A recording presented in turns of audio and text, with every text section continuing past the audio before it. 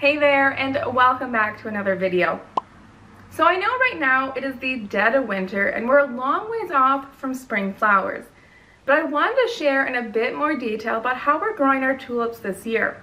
If you guys remember in our last dahlia video, I shared that we had to change our dahlia storage this year because we were using our usual dahlia storage space to store our tulip bulbs, which we've been growing in crates this year. If you haven't checked out that dahlia video yet, I'll actually link it in the description box below. But today I thought I'd share more about why we're exploring this new strategy for growing tulips and give you a closer look as to how we're actually doing it. So if you're ready, let's go.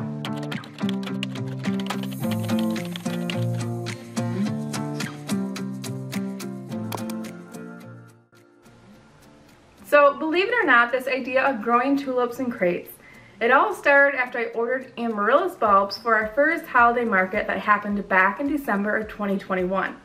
Now I know the two topics, they don't exactly go together, so let me explain. Back in 2021, I had an increasing interest in amaryllis flowers.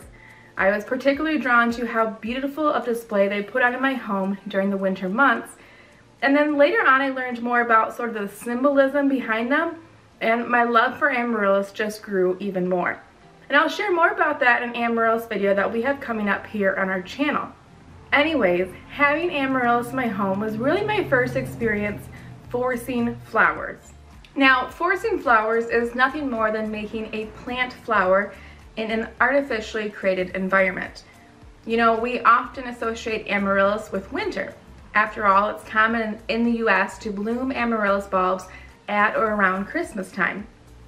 Amaryllis, however, are very much a warm season flower, and in nature they tend to bloom in the spring or the summer.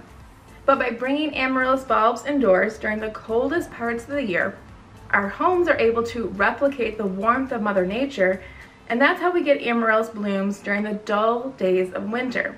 Now, this whole long story is simply to share that the process of blooming amaryllis is really what sparked my curiosity of being able to force other bulbs in much the same manner. So after our holiday market in 2021 and for the rest of early winter in 2022, I really dug deep into the research of how to force tulip bulbs. And now this year in 2023 is the first time that we're really trying this entire process out. So I think most of us are familiar with the process of growing tulips outside, either in a field or in your landscape. You know, in the fall before the ground has had a chance to freeze, you dig a hole, you plop some bulbs in the ground, cover them back up with dirt, and then Mother Nature takes care of the rest by providing your tulips with the cold treatment they need to then bloom the following spring.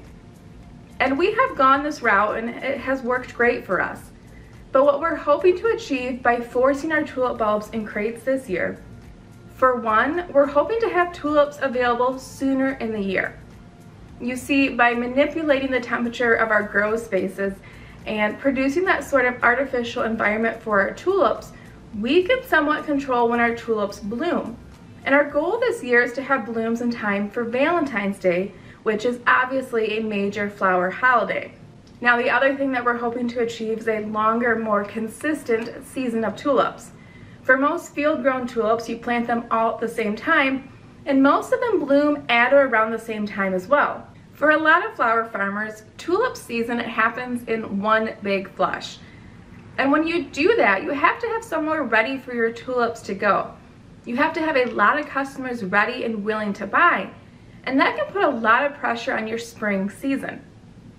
But because we're growing in crates and we're able to move those crates around to different grow spaces, we can essentially bloom our bulbs in continuous successions, meaning we can sell the same number of bulbs as perhaps a larger farm, but we can spread that out over a lot more weeks, making the labor involved with growing such a large crop much more manageable. And it puts less pressure on us to have to move our product, you know, all at once. So let me show you a little bit of what we've been up to these past few months. Knowing that we wanted to go this route with our tulips, we spent some time last year sourcing lots of bulb crates. Really, these are just so handy to grow in. I mean, they stack well. They're big enough where we can fit a lot of bulbs within a crate, And they're small enough that we can easily move these crates by hand, even when they're filled with soil and bulbs. I actually sourced most of these crates from a local greenhouse, so if you're interested in starting your own collection of them, I recommend checking the greenhouses in your area. Just because tulips are finicky about disease, I did do a once-over with a sanitizing spray just to ensure the health of our tulips. And I'll link that spray that I used in the description box below. I did end up just ordering it off of Amazon. And then we started filling each crate with a layer of soil. We didn't line our crates with any sort of craft paper or newsprint. I want our crates to be able to drain well, and I didn't want to hinder the development of roots either. Here you'll see that I'm using some leftover mum mix that we had on hand to fill these crates. It's the same soil that we use when we grow our potted mums, but really any soil will do as long as it drains easily. After I lined each crate with soil, it was time to plant.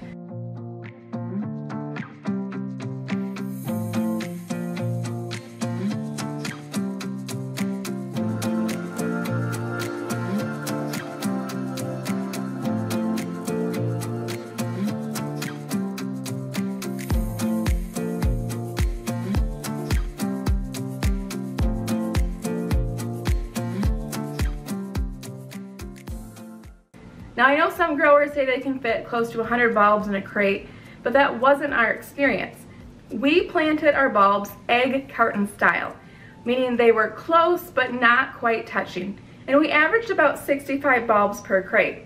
All of our bulbs, they were premium 12 centimeter bulbs, so perhaps that's why other growers are able to fit more into a crate, but I'm simply sharing our experience. I was careful not to pot up bulbs that looked too heavily diseased. I know fusarium and penicillin can be prevalent in bulbs, and it can be detrimental to a tulip crop. And so I focused on planting healthy bulbs that wouldn't spread disease throughout our entire grow space. Once a crate was full of bulbs, I simply topped with soil and then made sure to label each crate. And I repeated that process about 100 times or so.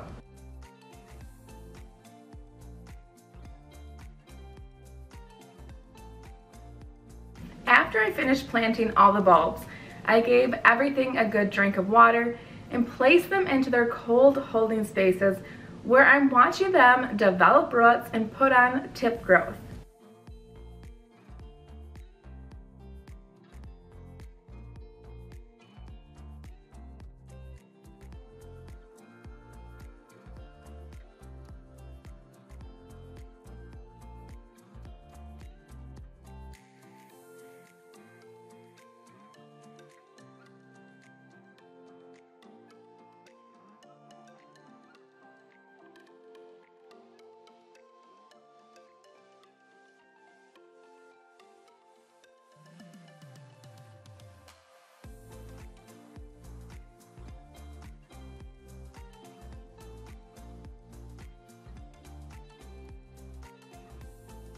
I'm being careful this year to monitor temperature. I have a couple of different spaces set up right now. Each space is cooling our bulbs at a different temperature, and I'm seeing how that affects the rate of growth. Out in our garage, we're maintaining temperatures close to 40 degrees, while inside I also have some tulips rooting at 50 degrees. In a forcing program such as this, temperature fluctuations can affect the rate of growth, so I'm being mindful of maintaining the most consistent temperature possible. To do this, I've been using a small greenhouse heater that I purchased from Amazon, combined with a thermostat that I also purchased from Amazon. And I'll link both of these products in the description box below for you to check out if you'd like. I will say I have been pleasantly surprised by how well this little system is working. I have my thermostat set at plus or minus 3 degrees from 50 degrees. So when the temperature dips below 47 degrees Fahrenheit, it signals this greenhouse heater to kick on, and the heater will run until that 50-degree temperature is met. You could also attach the same thermostat to some sort of cooler, like a CoolBot, if you wanted to keep the space from becoming too warm. The thermostat has a separate plug spaces for both cooling and heating devices, but for this time of year, that's really not necessary, so I'm only using the heating function on my thermostat. I'll be honest, I was worried about using a heater in my home, but this thing is quiet. It hardly runs. I thought for sure that this was going to spike my energy bill, but it hasn't. And most importantly, I do feel safe using this heater in the space right here. You know, my mind, it tends to wander to those horror stories that you hear about space heaters and whatnot. But this setup really gives me peace of mind, and I love that. So other things that we are monitoring in these spaces is moisture. We want to be careful not to let these crates dry out, as that could affect the stem length in our tulip crop. As I said, we did give everything a good drink when we moved the crates in here, and being that it's cold, they have been maintaining moisture pretty well. We find that we have to water every couple of weeks, which is pretty manageable for us. We just pull everything out, give it a good soak, and then put all our crates back into their cold holding space. So this is as far into the process as we have gotten right now.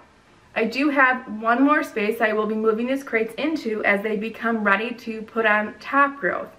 That space is a bit warmer yet, closer to 65 degrees, and that's really going to mimic the spring experience that would force outdoor tulips into blooming. Or at least that's the plan. Will this process of forcing tulips actually work? I mean, I have no idea, being that it's my first year giving this a try. I am encouraged by the progress that I'm seeing right now, and I will be sure to film an update video as we get further along in the season. If you want more updates before that though, I encourage you to follow along on social, as I love sharing behind the scenes both on Instagram and Facebook stories. So be sure to follow Two Sisters Flower Farm there. To quickly answer a few questions that I know that you'll likely have, we sourced all of our bulbs from Netherland Bulb Company and Edney this year. We did buy an assortment of different varieties, everything from single tulips to fancy doubles, parrot varieties, and even some fringed tulips. I will say, if you are a home gardener or a small scale gardener wanting to grow the same varieties that we grow, but not wanting to purchase wholesale quantities, you'll definitely want to keep an eye out come fall, which I know is a ways off yet, because we'll be hosting another bulb sale this year, and yes, it will include us shipping this time, not just local pickup. So that's something we're looking forward to being able to share. We want to share these special varieties with all of you. I think that about covers it for this video. I am really excited to have these tulips growing right now.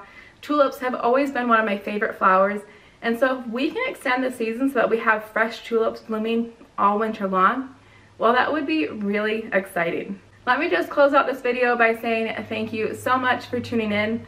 If you enjoyed the content in this video, we'd really appreciate it if you let us know by giving this video a thumbs up, and hit that subscribe button if you haven't already. As always, I can't wait to see you in the next video. Until next time, bye guys.